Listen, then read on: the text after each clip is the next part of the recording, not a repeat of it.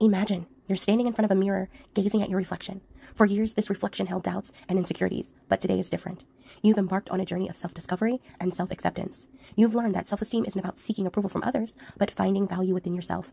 As you look into your own eyes, you see a person worthy of love and respect. You acknowledge your strengths and embrace your flaws as unique facets of your being. The scars and imperfections that once bothered you now tell stories of your resilience and growth. You no longer compare yourself to others because you understand that your path is unique. You're not defined by external judgments or societal standards. Your self-esteem is built on a foundation of self-love and self-compassion.